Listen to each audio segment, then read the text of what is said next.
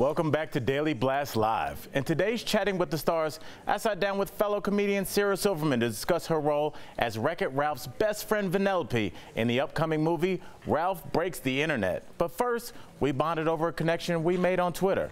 Check it out.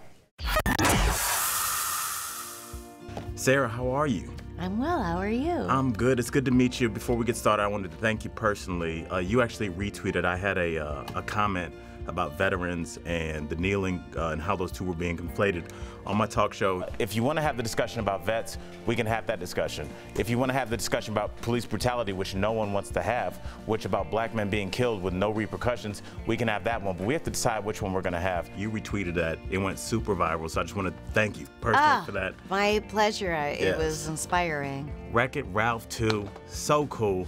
All we gotta do is find a part to fix your game. Everything goes back to the way it was. But where are we gonna find that? The internet! What? And I was looking at the movie, and it seems like it's showing kids how to navigate the internet. How do you think the internet would have affected you growing up? Well, I can't imagine the world that kids today have inherited.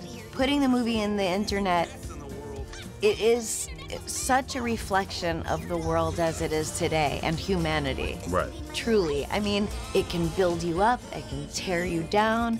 You know, I know it's a Disney sequel, but it is really about the human condition and that feelings are all we're made of. That's what I appreciate. It was just like the human connection, how I feel like that's going away. I drive around, I never see kids playing in anybody's yard anymore. Remember that? Like where you would see children outside and people interacting? Yeah, you come home like when it's pitch black on your bike and you're drenched with sweat. Right, because you know you're in trouble. Yeah, you know you came home late. What would you say was the craziest website that they visited, in your opinion? You know, I love the Disney Princess site.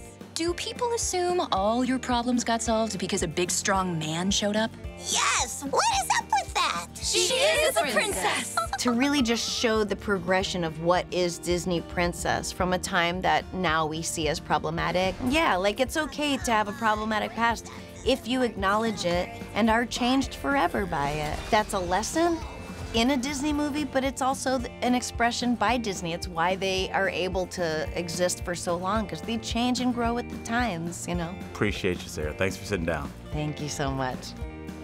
It looks like an awesome movie with an awesome message, but I also loved that you guys just had just like a really sincere conversation. It seemed like to be like this mutual respect between the two of you. Yeah, well, we're comics, you know, and that's what we do. You know, Tori, we spend most of our time running our mouth and then somebody calls your name and you walk on stage, but we're just kind of used to talking to each other all the time, so it felt very natural. She's awesome. I'm a fan. I am too. Great job, I think buddy. she's a fan of you. Thank you.